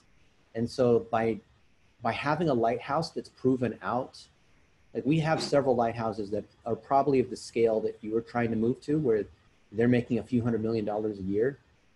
But because they can pay some serious cash, and they have existing assets that we can optimize so that when we charge them $20,000 a month, which is one of the ones that I just closed this week, they don't even blink an eye. So you want to avoid people who have huge dreams that want to do worldwide. It's sexy. It's, you know, it's inspiring, and who doesn't want to be able to help people like that? But that means you're going to basically be working for free, and you're dealing with a lot of training and education that they're not going to be willing to pay for, and you're going to have to set up systems and teach them systems. So it's kind of the worst of both worlds, because I mean, I do currently actually have a training. So what I currently have built are 25 training programs on digital marketing. I have 30 plus checklists as well, covering different digital marketing areas and aspects. I've got personal development training programs being developed at the moment as well. We've got agency training going on. That's so it's kind of like a step-through process that we like to take people. Yeah, not to be rude. Yeah, I can go to Google and YouTube and find hundreds of checklists and all that. And the thing that's going to cause you to stand out and create authority is when you're teaching from your own example. Otherwise, you can just copy someone else's checklist, and you might be able to be eloquent in repeating the items that are on there. But unless you're teaching from your example, you're not following what we call learn, do, and teach. Yes, so which would be my weekly webinars. What's that? So so basically, what I've created is called what I call the digital foundation training. So it's very simple walkthrough and how to do type things online, just how to do setups like an email service and very simple basic things. And then we're going to be doing more high ticket strategies on a weekly basis. So I'll do 2 webinars, like at least hour sessions or plus, to actually go through proper high ticket strategies, like setting up different income streams and things like that online, and doing various different things. And the high end top, so that the top percent of the people that would then come through the service would eventually come to the partner and the long tier in a circle sort of movement building side of things. So we run masterminds, and we power masterminds where these guys are charging $50K just to get into the mastermind. And that requires a significant network, an audience base, content, authority, all these other pieces. So my caution to you is get to the point where you're doing $100,000 a month in running someone else's mastermind or high ticket program, and then use them as a lighthouse to be able to attract more business for you. That way you're going to get the right leads, because there's no doubt, based on the hard work that you put in, you can generate a lot of leads, but you want the right leads who are ready to spend $50,000, $100,000 with you and have the necessary ingredients. Otherwise, you're going to send them to the training. You're going to have these free consultation calls, and you're not going to be able to sustain them. Like maybe you can charge a few $100s for a power hour, but you're not going to be able to get to the point very easily of these folks spending $50,000, $100,000, $200,000 a month, right? Because anyone who is in that caliber, they're going to want to see that you have proof of this. Does that make sense? Yes, that does make sense. Awesome. Well, good job. You're tackling probably the most difficult of any of the verticals that any of us have here. It's even bigger than what I would even try to handle. So my hat's off to you. Stems from my childhood and it stems from my life. So. Okay, let's see. Who else do we have who is a partner and wants to role play? Let's see, David Brown. And we'll go on for a little bit longer. I know there's other folks that are here. I'm happy to stay on for another 20, 30 minutes, but if you guys need to run, that's totally fine. I'm here. All right. Okay. That's not your real pool background, is it, huh? That's pretty awesome. Yeah, well, I can dream. We're actually having a major thunderstorm where I am right now. Oh, wow. But, makes me feel good to see that background. Okay. Yeah. Fantastic. So, Lighthouse, as you know, is chiropractors, and would like to play the role of the agency. Okay. I may. Okay. So, David, glad to meet. I'm a member of the Black Diamond Club. So, of course, you know about Sean Book and Lacey Dill. And I've seen that you're implementing a lot of these packages working with other folks who are trained and certified. And I just want to know, is this something that maybe you can help me with? I've been in my practice for 2 years, and I have 2 other ladies that also are in my office, and we've done some of the digital marketing, kind of dabbled, but we want to take it to the next level, but we're not really sure where to start. We're not good with video and technology and these kinds of things, but we're very willing to be coached. So what kind of programs do you have? Well, so if I understand correctly, you said 2 years you've been in business, and that's wonderful. What would be helpful to get started before I make any recommendations is to understand a little bit more about what your goals are, what you're trying to achieve. So I want to understand before, we could recommend lots of programs that you could do it yourself if you learn them, or we could do it for you. But before we jump ahead of ourselves, I'd love to understand a little bit more about what your situation is, what you've encountered in the first 2 years of your startup business, and to understand what the issues are that you're finding. You say you've done some online work. That could be advertising. It could be social media marketing. It could be making sure that you're listed properly. It could be a lot of things. And we need to understand before we could be in a position to recommend anything specific to you, where you're at in each of these areas. So it's kind of like, it's best to start out doing a needs assessment to figure out what your needs are before we make any recommendations. So what I like— You asked the question already a minute ago, so you should let me answer it. Oh yeah, sorry, go ahead. Yeah. No, you asked the question already, so don't try to pre-answer the question. Say, before we get started, before I make any recommendations, I would like to understand what your goals are. And I would stop there because you went on for another minute past that. Yes, I did. Be careful of talking past, or if you're asking a question, be ready for the answer. Okay. Right? So that's good. So that's right. That was good of you to ask for the goals because that's where we're able to establish pain. For the last 4 months, we've gotten hammered with coronavirus. And we are a licensee of the specific, which Sean Dill and Lacey Book have. And in the last 2 years, we've been able to get some business, but we wanted to grow more. And I've hired 2 other assistants in the office, but we're only doing $30,000 a month. And it may be our location, it may be because of marketing, it may be, who knows. But what I'd like to get is 5 new patients per week. Can you help me achieve that? Right. So what I would like to do is to figure out kind of what your cost per lead is, and what it costs you to acquire a new patient. And then we can design a program around how we can help you get there through using various digital marketing tools. But I don't know what your cost per lead is right now. I don't know either, David. Or even how you're getting leads. So what we'd like to do is to be able to help you establish that number based on reviewing your data. Is that something you think you'd be interested in pursuing with us? I guess we could, but let me ask you first, what should my cost per lead be? Well, I don't know how to answer that question, honestly. I know that's not a good answer here. No, that is a good question. So by the way, for everyone listening here, never BS your way. Yeah. Okay? Even if you think you know more than the client, never lie to them. Never pretend that you have an answer. Never, like if they ask you, like let's say you're going after chiropractors and you don't have any chiropractic clients. Yeah. Don't lie and say that you do. Say, this is my specialty and I'm hoping to make you so happy that you become my lighthouse to all the other chiropractors. And I'm being completely transparent. This is my mission. This is what I've chosen.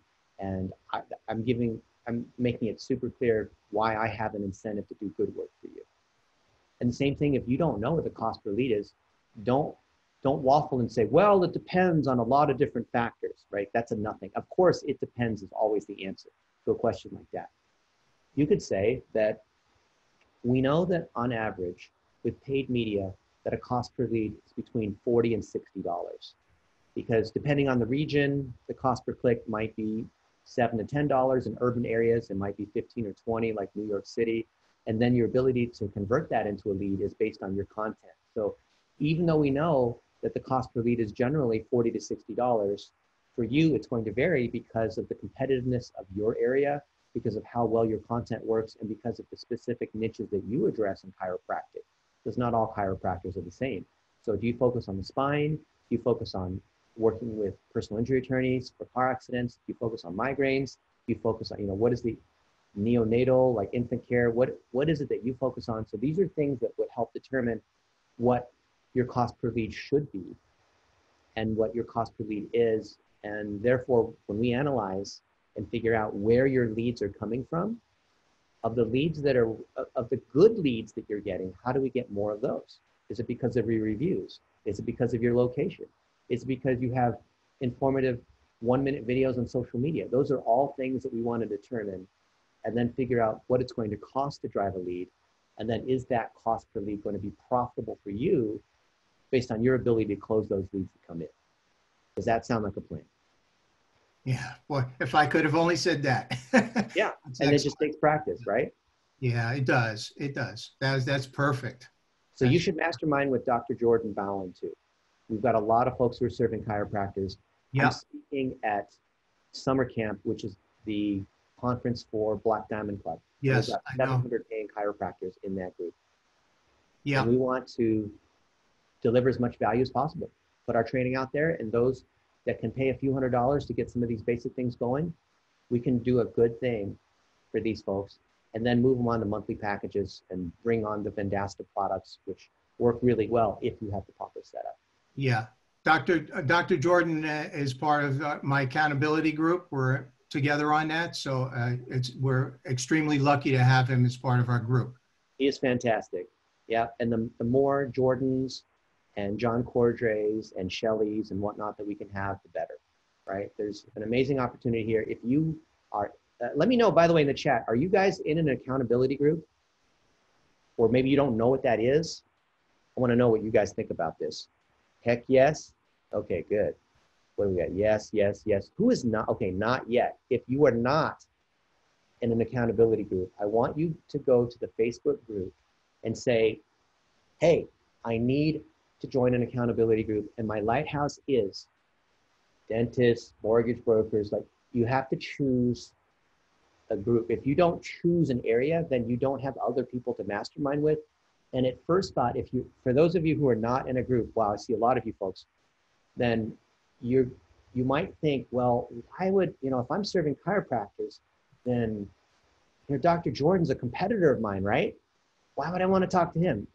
No, there's so many chiropractors, there's so many dentists, there's so many real estate agents that we can collaborate together. It's not like, I get a dentist but I think, John, you just said you got another dentist client or something, right? Or Dr. Jordan, you just got your first, a bunch of you guys got your first client this past week. Those are all great examples that we can learn from one another, right? There's more than just 10 real estate agents on the planet. There's more than just 10 dentists on the planet. There's tons and tons. Yeah, thanks, Anchor, for sharing that link. So join there. All right, who else?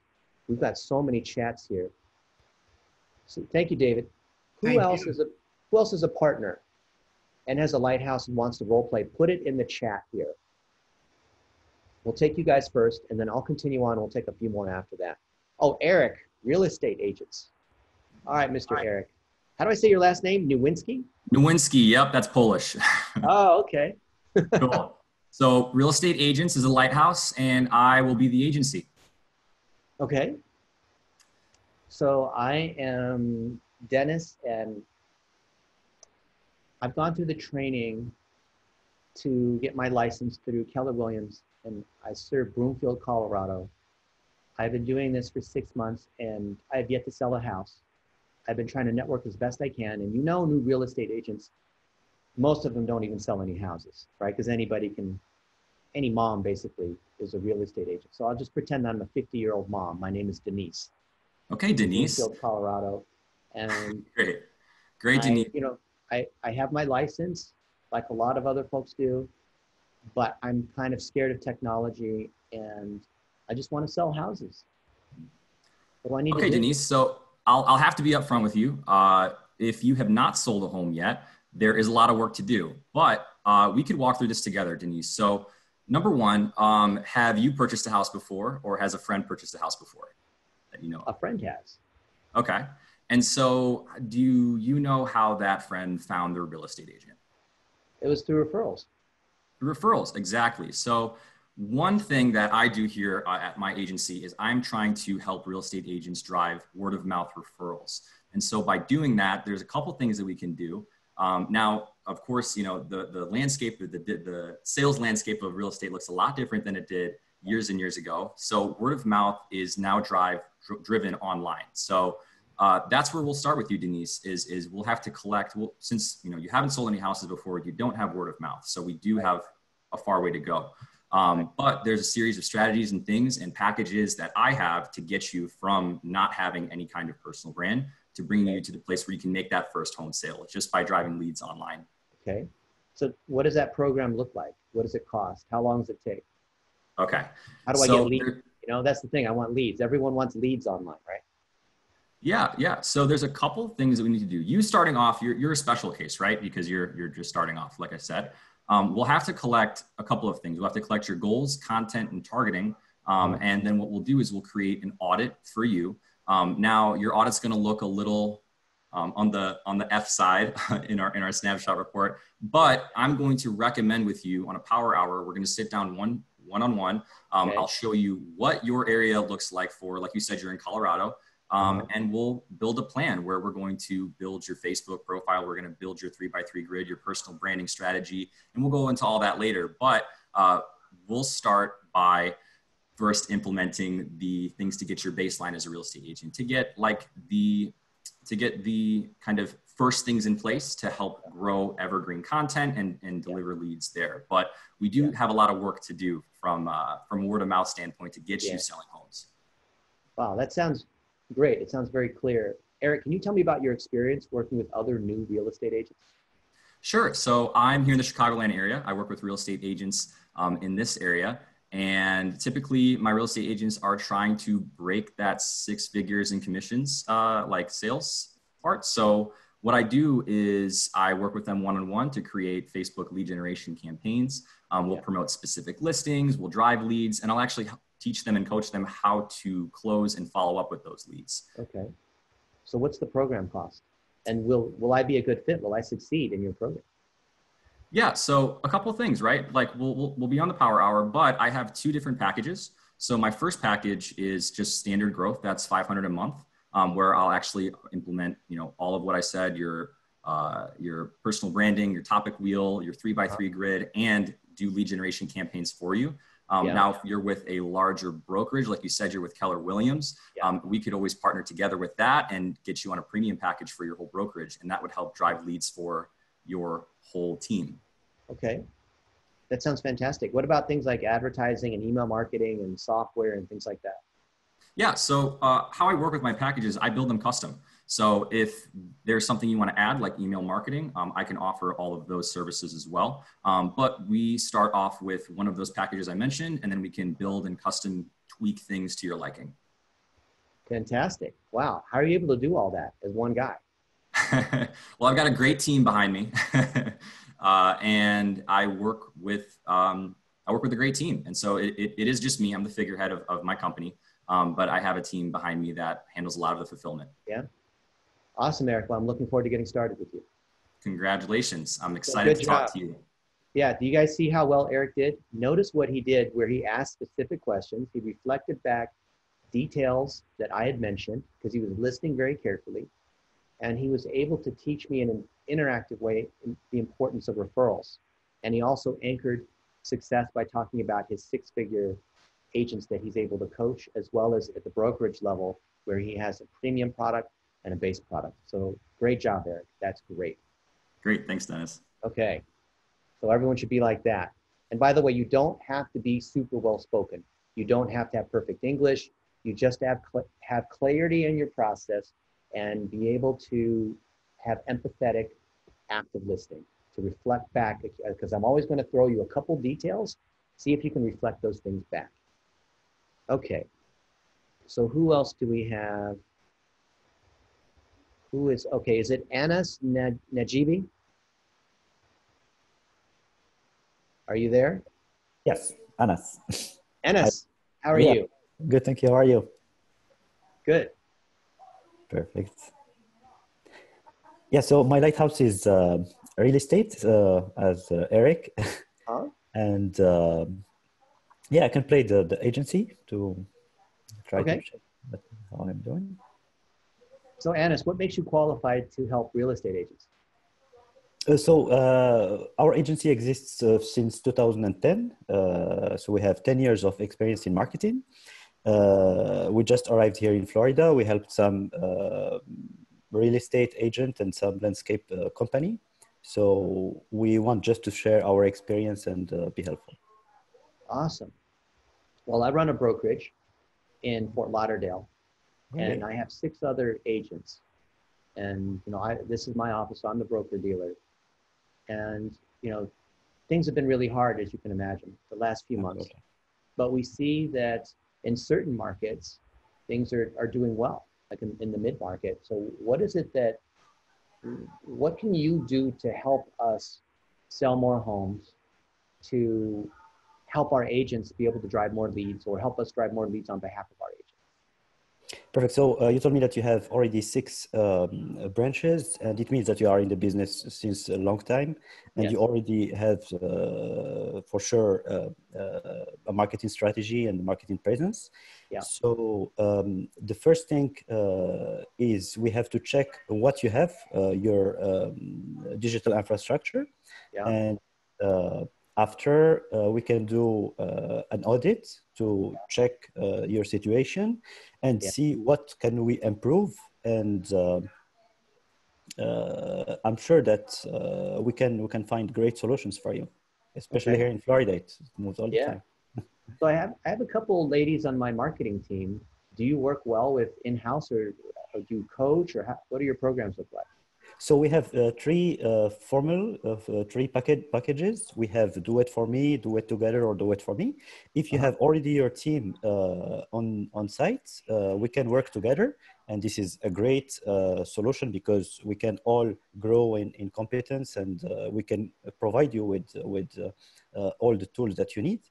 Or if you want, it depends on the proposition that you will choose. We can do all the job for you, and your team will just make the regular marketing going. Okay.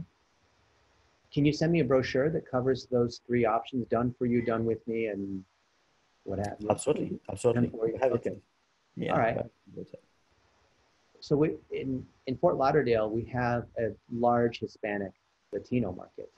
Absolutely. And that's where we've specialized in. Mm-hmm. And are you able to handle that? Absolutely. So in our agency, we speak 4 languages.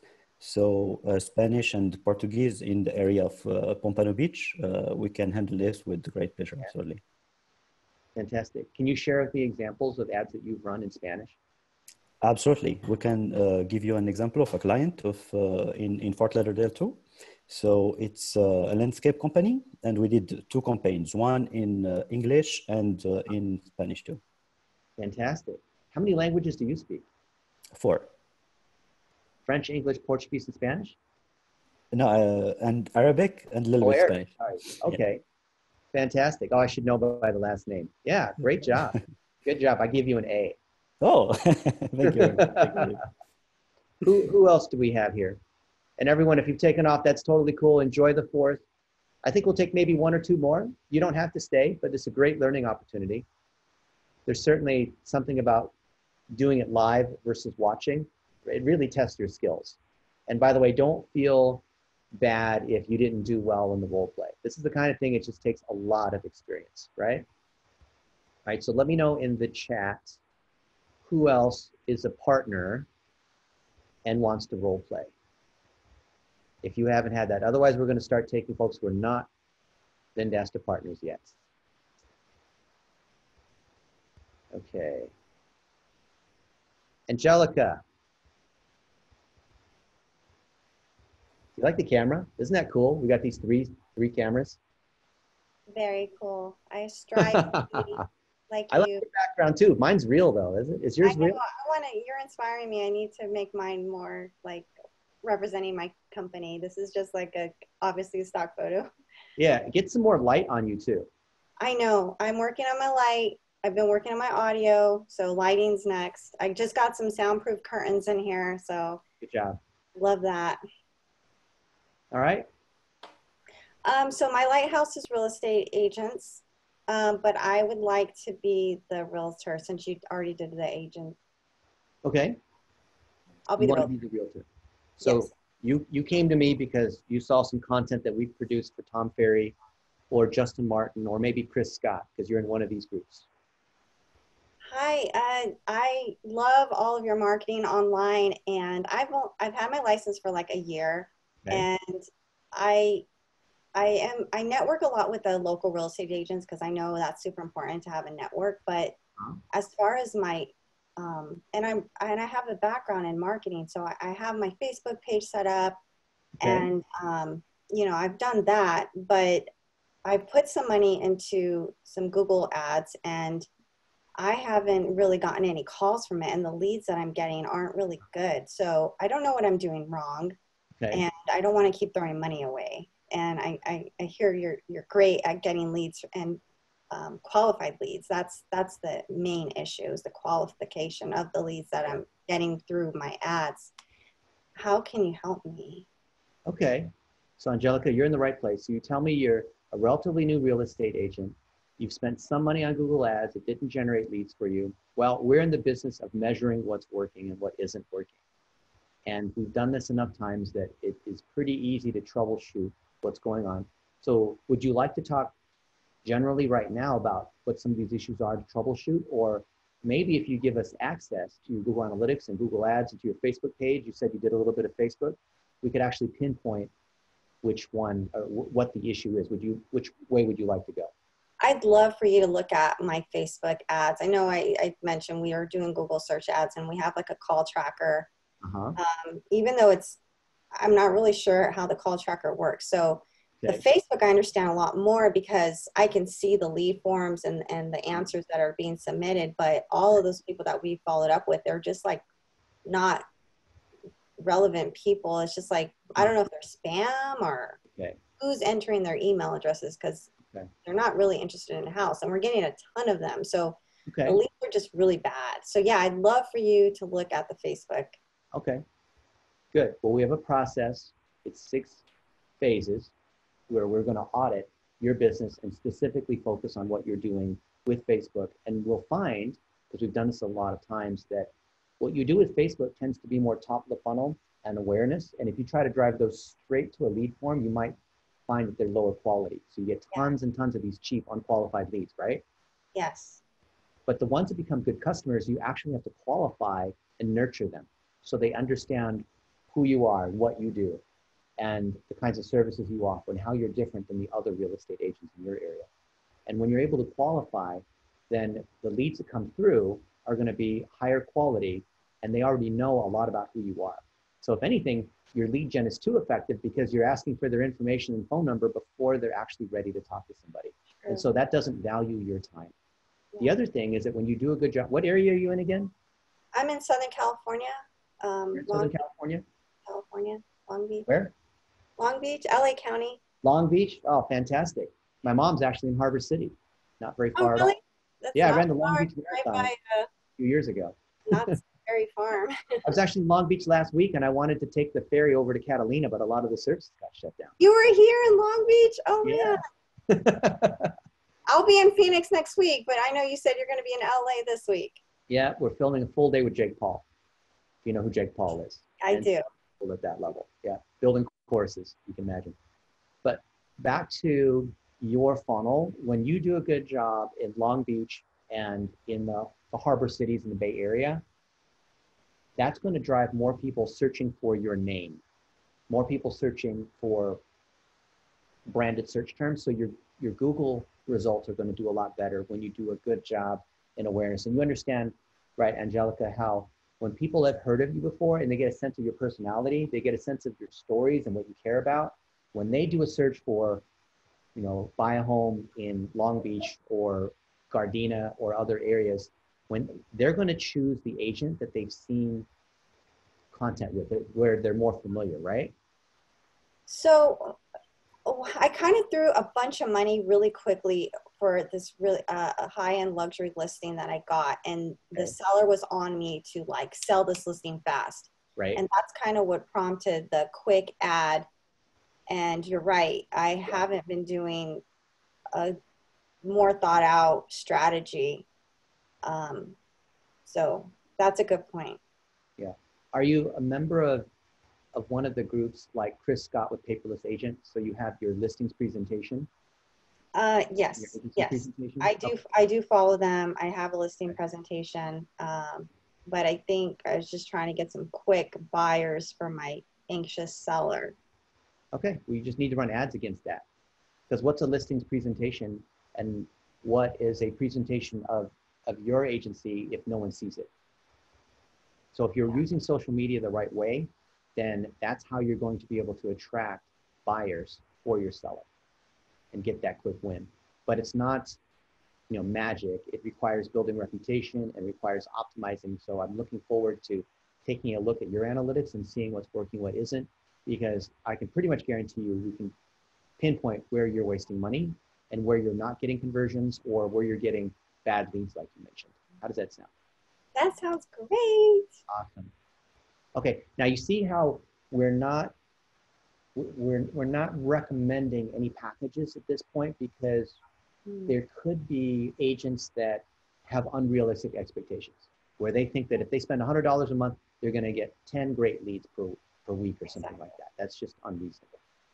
So we always, before we get to that point, especially in real estate or where there's professional services, we want to do an audit and see what's going on. Most of the time, when people say that they've run a lot of Google ads or Facebook ads, their content is bad. Like 90% of the time, it's their content's bad because they're not using video and they don't know how to structure a 3x3. But you're not going to tell them that yet, even though you already know that's the answer, because you want a chance to look at it and walk them through it, go through the analysis, and then when you make the recommendation, they're definitely going to buy. Awesome. Yes. All right. Thank Well, you. good job, Angelica. Pequeño, that means small, right? Yeah. Little angel. Oh, little angel. That's awesome. All right. Anyone else? He says, I'm not rushing to sell. Yeah, you never, if they ever feel like you're pressuring to sell, that's just a bad situation. It needs to be comfortable, needs to be friendly. That's why active listening is so important. All right. Maybe you'll take one more, or real quick, we'll take a couple more. Put who you are in the chat, if you're a partner or not, what your lighthouse is. Oh, Carlos, there you are. Hi, Mr. Carlos. Hi, how are you? There, still there? Yes, can you hear me okay? Yep. Sorry for the camera. Speak up a little bit. It's hard for me to hear you. The camera is messed up too. Okay. I kind of like the way it looks, but I apologize.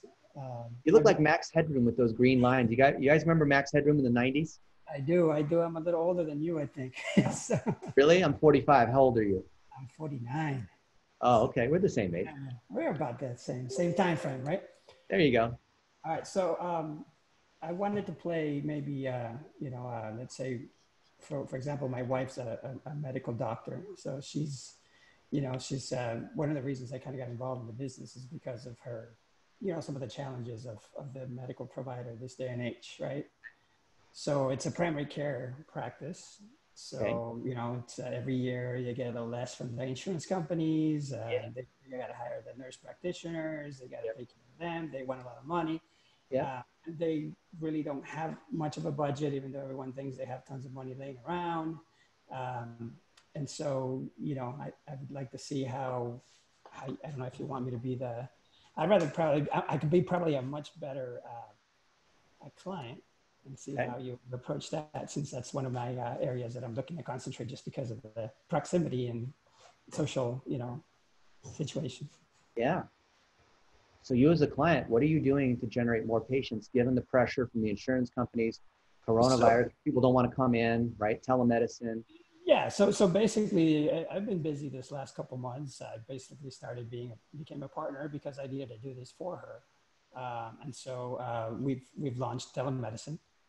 For the longest time, obviously she had been kind of running just getting clients, or in this case, leads based on really the insurance companies.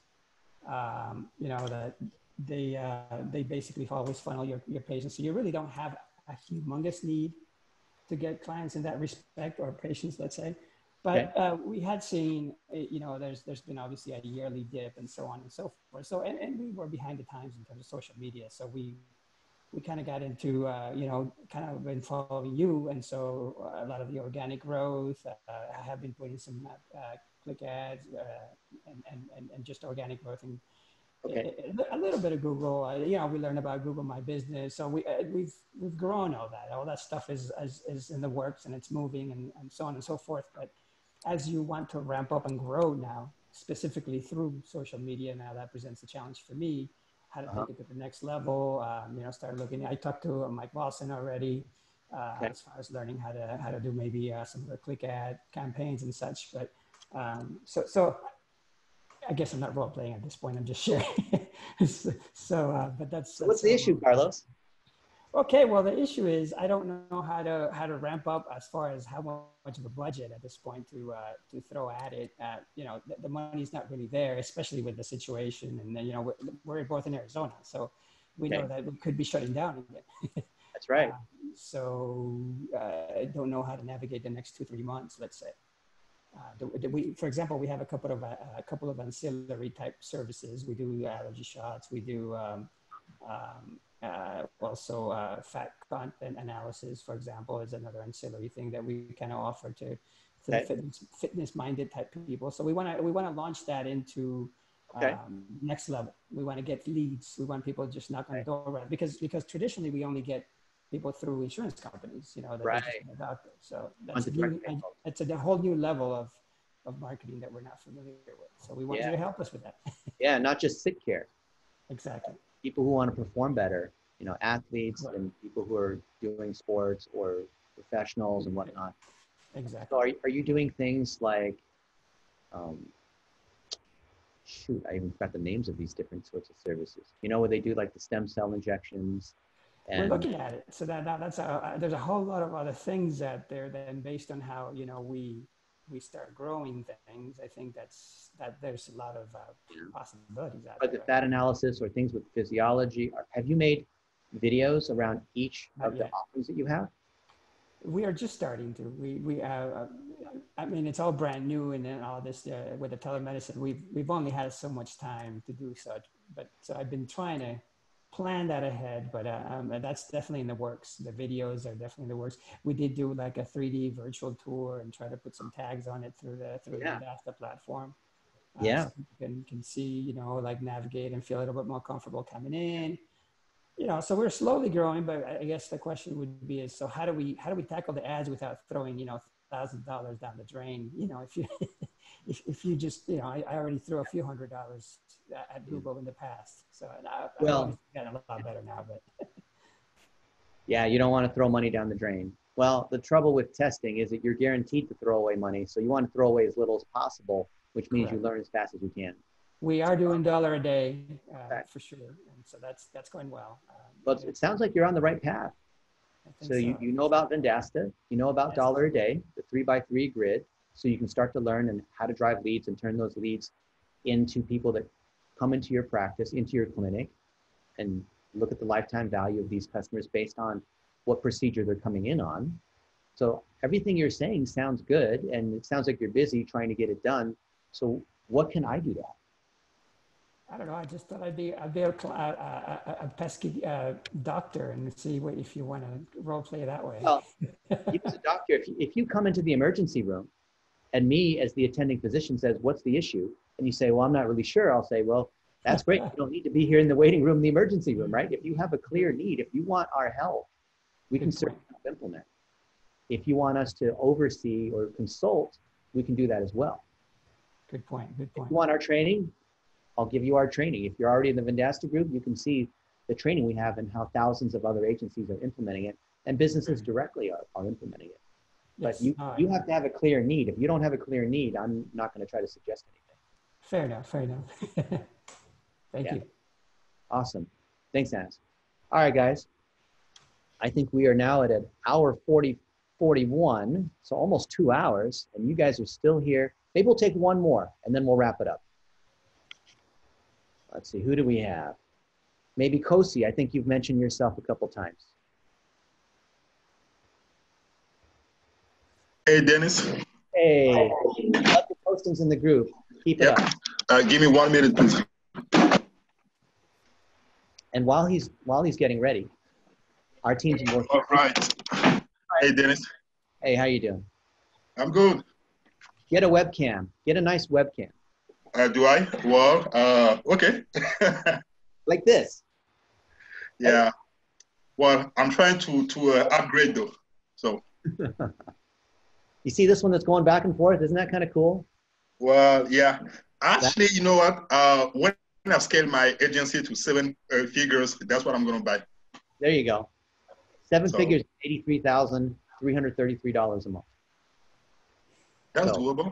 Yep. That's doable. 8 clients that pay you $10,000 a month, and you're there. 8 clients that pay 10,000. Okay, that's doable. Give me 2 years. Okay, that's great. Yeah, 7-figure business. Who wouldn't want that? That's great. Give me 2 years. All right. So, my lighthouse is restaurants. Okay. And I'm in the process of rebuilding my website. I have a couple of, well, actually I have 3 packages that I'm not really clear on yet, but I kind of have an idea of what I'm going to offer. So.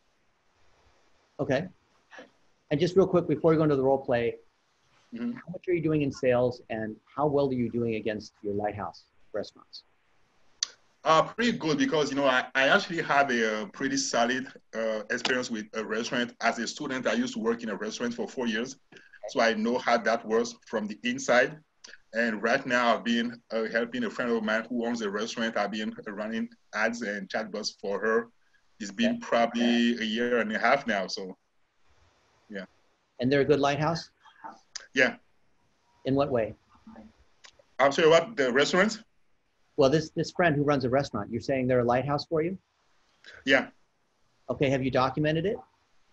Well, not yet. Actually, I'm going through your training step by step, so I'm not in a rush yet, but my goal is to get it done. So if you want to get more restaurants, you need to document your success because we teach from example where we've successfully implemented something over and over again. So do that with your friend, do that with whoever else that is willing to allow you to document and interview them, especially with things being so difficult right now with COVID-19.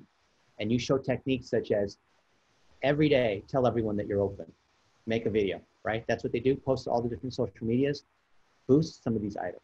Say thank you to your best customers. Go behind the scenes on the employees. Claim your Google My Business and make sure it's up to date, and you update the hours so it doesn't say COVID-19 warning, this place might not be open.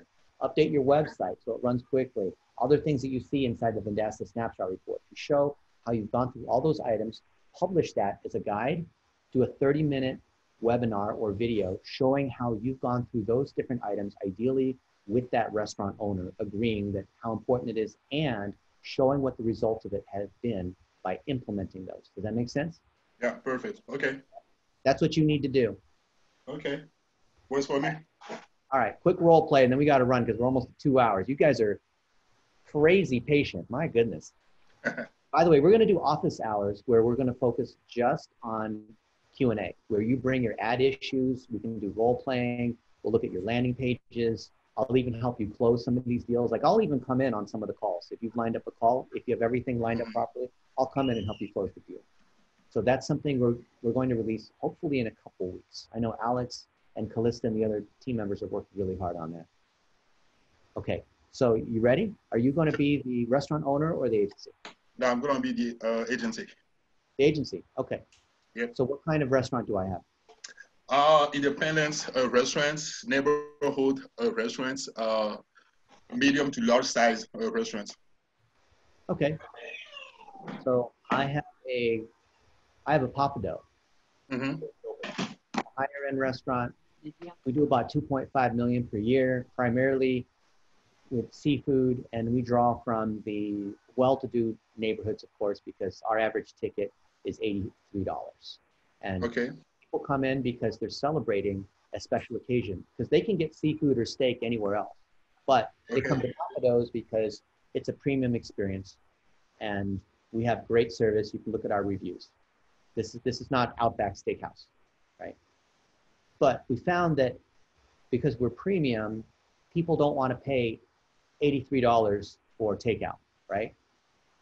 So we're having to reconfigure the menu for delivery and get better word of mouth, better SEO. But I think we need a little bit of help to make sure we're doing that right. Sure. Okay. So let me ask you this though. When do you actually open your restaurant? Okay. So first off, I gave you some background, and before you come in with the question, you need to reflect back some level of understanding or empathy of what I said. Okay. Right? So let's try that again. So, okay. So I told you about my restaurant. Now it's your turn. Okay. Yeah. So, hey, Dennis, that was some great info on your restaurant though. And what you just talked about is something that I saw with a lot of restaurant owners, actually, how COVID-19 impacted their sales and how a lot of them actually had to switch from in-house dining to delivery. So that's a trend we've been actually seeing more and more. And at this point, it's more like a question of life or death for restaurants, because at this point, if you can't be online, you're probably going to have to close. And I'm not sure if you've seen the statistics lately, but what I read is that 85% of restaurants that are not online might close by the end of this year. So I think you probably got the right idea to kind of switch to delivery. But the question is, do you actually have the right system, or do you even have a proven system for that? I don't know. I mean, DoorDash and Uber Eats, right? Delivery systems, and we're at their mercy. Okay. Well, so the thing is this, you know, the fundamentals of running a restaurant business are not going to change. It's always about selling food to people, right? But the way you sell food, though, is going to change, you know? So it's not going to be like a major shift. It's more like a, it's more like a smaller size tweak. So we actually have to find people that will come to your restaurant and pick up food as opposed to sit and eat, right? So what we might do for this is I'll take a look at your social media presence, you know, how much you post, what type of content you advertise, that type of stuff. And then from there, we can talk again, and I'll show you exactly what I can do to help you with your delivery options. Okay, fantastic. I'm excited to get started. I'll tell you one thing here, if you're closing a client and they're a higher end client, like Glenn Vogt talked about, they are absolutely going to nail you for your appearance. Oh, for mine? They're going to nail you on your appearance. You need to have a professional looking setup. Well, yeah, I mean, you're in a studio, but if you're doing the webcam thing and and someone's going to trust you with their business, especially if they're a dentist or a doctor, or if they're a high-end restaurant, they're going to want to know that you appear to be professional, right? Okay, so which means like a suit and tie, nicer background, that type of things? I'm wearing a t-shirt, but it's well lit. The video is good. Obviously, my thing fell apart a little earlier because we made some changes in the studio. But little things like that. Did you see the episode we had with Glenn Vogt? I think it was 5 issues ago. I'm not sure. I think I missed that one. Watch everything you're saying is good. Just improve upon the appearance that you have. Okay. That'll make all the difference. Okay. Good job, Kosi. Perfect. All right. Okay, everybody. This has been our longest Conquer Local Think Tank session so far. You guys are troopers. Man, fantastic. You know, for those of us that are still here, this means that you're dedicated to growing your agency. And I'm dedicated to growing your agency. And Vendasta is here. We're all in the same boat. I know a lot of people say, oh, we're in this together. No, we really are. Like, we're really here. So I want to see you post your progress inside the group. I want to see the wins that you have. I love sending out t-shirts. It takes a lot of time, but I look at all of the progress you have. If you're not part of an accountability group, then please join one, because you need to have other people that are holding you accountable. Don't just come to this weekly call in the same way you go to church on Sunday or whatever your practice is. You need to be living, breathing, eating, and sleeping this. So I want to see you guys succeed. If you are not part of the Vendasta program where you're buying in on one of the tiers that start at $50 a month, I would encourage you to check that out. If you're not ready because you don't have the cash, that's totally fine too. Learn how to build and bootstrap your agency. And then from your first client, you can invest in the platform, because that's how you're going to be able to retain clients. What we did today is a role play. You're going to get more examples of this when we launch our office hours, and we'll be able to address everyone that comes through. If you submit your questions and follow the protocol that we have, there's other people that are going to help as well beyond just me, although I'm, one person. But I want to see you guys win. I hope you have a good 4th. And next week, we're going to talk about certification. And when you're a certified partner, think about all the amazing things that are going to be available to you, where we're helping you close deals. You can tell everyone that you have a badge. You can print out books. There's other services that we're going to provide for you that are beyond what you're able to get in the webinars that you're seeing for free. So if you are coming in on this on the replay, I hope you enjoy all the items that we've been talking about. I hope you've learned from our other agency partners who have bravely volunteered their business to potentially embarrass themselves in front of everyone here, right? So that we can all learn. Because if you don't know how to close deals, if you don't know how to operate, you don't know how to build your sales and marketing, you're not going to be successful as a long-term agency. And that's why all of us are here. So thank you guys very, very much. And I'd love to see your questions and feedback and successes in the group. And if you're in the United States, I hope you have a happy 4th of July. Great spending time with you guys. Thank you so much.